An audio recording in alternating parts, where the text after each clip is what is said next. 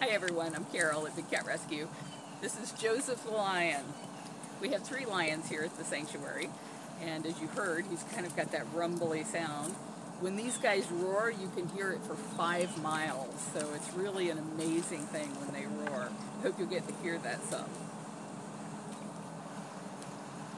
Sorry, my fingers are all sticky, bud. Joseph came from a situation that's very typical for big cats. The biggest problem these cats face is that people want to touch them. They want to be close to them. They want to have their picture made with the cute little cubs.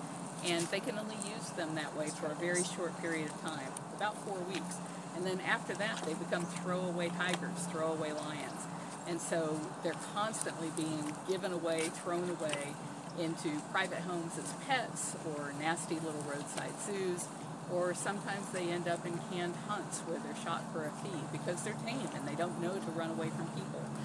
When I say tame, you can't pet them. We don't touch the cats here because they can take off an arm just playing with you, and it's disrespectful to them.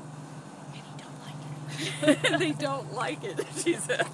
They don't. They really don't want us touching them. If they wanted us touching them, we'd be able to comb those mats out of his fur. It's not going to allow that. You don't want that one? He's too magnificent for us to have this. our measly hands on him. Bye, bud. So he was bred at a place where they were constantly smell this letting one? people come in and pay to touch the cats. Could you roar in this direction?